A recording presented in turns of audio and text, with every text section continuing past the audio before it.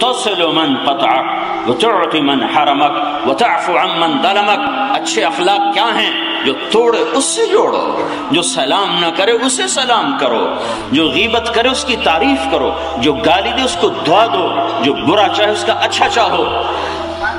مجھے میرے رب کی عزت کی قسم ساری زندگی مسجد کے کونے میں بیٹھ کے اللہ اللہ کر کے گزارو، پھر بھی وہ مقام نہ ملے گا جو اچھے اخلاق والا اللہ کے دربار میں لے جائے گا۔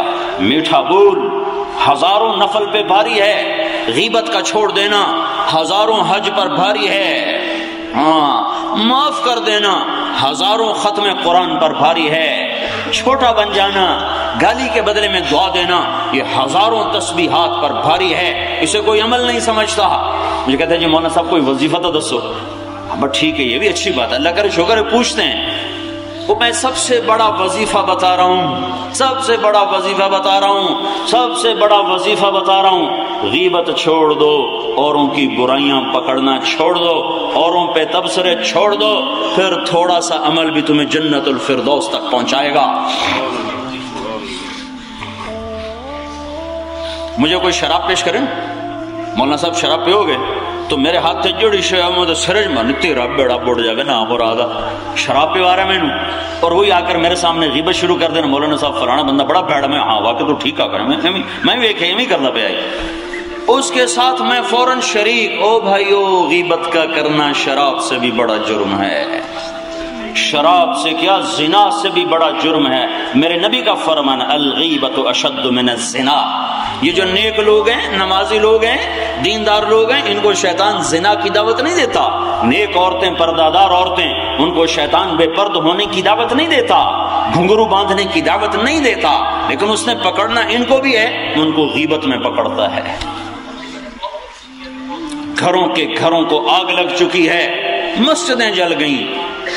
ہائے ہائے، یہ وہ زہر ہے جس کا تریا کی کوئی نہیں ہے۔ لقمان علیہ السلام نے فرمایا بیٹا میں چپ رہنے پہ کبھی نہیں پچھتایا، میں جب بھی پچھتایا اپنے بول پہ پچھتایا ہوں۔ اللہ کو بخیل سے نفرت ہے، ایک بخیل اللہ کو بڑا اچھا لگتا ہے جو بولنے میں کنجوس ہو۔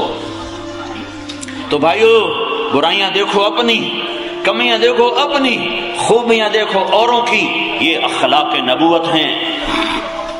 جب تک یہ زندہ نہیں ہوں گے دین زندہ نہیں ہو سکتا، ہوا نہیں چل سکتی۔ تو تبلیغ کا، دین کا، تصوف کا، علم کا، مدرسے کا سب سے مشکل سبق اچھے اخلاق ہیں۔ دیکھتے نہیں ہو مکے والوں کو تلوار فتح نہ کر سکی، بدر میں فرشتے دیکھے ان کے دل نہ ہلے، چاند کے 2 ٹکڑے دیکھے مکے والوں کے دل نہ ہلے، احد خندق کی لڑائی میں فرشتے دیکھے نہیں مسلمان ہوئے، 10,000 کا لشکر دیکھا نہیں مسلمان ہوئے، اور آنکھوں سے معجزے دیکھے نہیں کلمہ پڑھا۔ اور جب میرے نبی نے اخلاق دکھائے کہ جاؤ میں نے معاف کیا، تو سب کے سب ڈھیر ہو گئے کہ ہم ایمان لائے تو سچا رسول ہے۔ اخلاق کو زیور بناؤ۔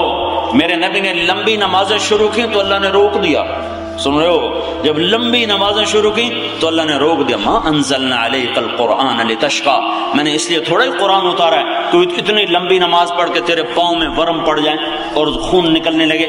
جب میرے نبی نے سخاوت کی انتہا کی تو اللہ نے روک دیا کہ لا تجعل يدك مغلولة الى عنقك ولا تبسطها كل البسط، اتنی سخاوت نہ کر کہ خود محتاج ہو کے بیٹھ جائے۔ جب میرے نبی نے تبلیغ میں زور دکھایا تو اللہ تعالیٰ نے اس سے بھی روک دیا، فلا تذهب نفسك عليهم حسرات، اتنا غم نہ کر کے تو خود مر جائے، لعلك باخع نفسك الا يكونوا مؤمنين، اتنا غم نہ کر کے تیری اپنی جان ختم ہو جائے۔ اور جب میرے نبی نے اخلاق کی بلندیاں دکھائیں تو میرے اللہ نے شاباش دی، نون والقلم وما يسطرون ما انت بنعمت ربك بمجنون وان لك لاجرا غير ممنون وانك لعلى خلق عظيم۔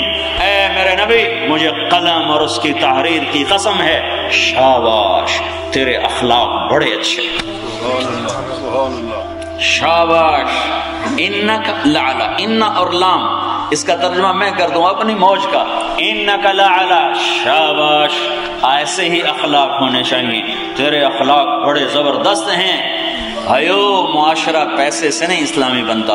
کہتے ہیں یہ عیدیں 2 ہوتی، میں کہتا ہوں 4 عید ہو جائے کوئی فرق نہیں پڑتا. 4 عیدیں 4 دن میں پڑھو. بھائی چاند ہے، ادھر پہلے نظر آیا ادھر بعد میں نظر آیا، اس سے کیا فرق پڑتا؟ ابھی ہم نے مغرب بھی نہیں پڑھی، پاکستان میں عشاء بھی ہو چکی. ادھر عشاء نہیں ہوتی، پاکستان میں لوگ فجر پڑھ رہے ہوتے ہیں. اس سے نہیں فرق پڑتا. دل پھٹ جائیں اس سے تباہی آتی ہے. زبان کا بول بگڑ جائے اس سے بربادی آتی ہے. بول میٹھا کرو، معاف کرو، درگزر کرو. کمیوں سے اندھے ہو جاؤ، خوبیوں کے لیے ساری آنکھیں کھولو. اپنی کمیاں دیکھو، اوروں کی خوبیاں دیکھو. کسی کی برائی دیکھو تو دبا دو، چھپا دو. میرے نبی کا فرمان ہے، نیک عورت پہ تہمت لگانے والا، نیک عورت پہ تہمت لگانے والا 100 سال کی عبادت بھی لے کر آئے گا تو اللہ اسے اٹھا کے دوزخ میں پھینک دے گا.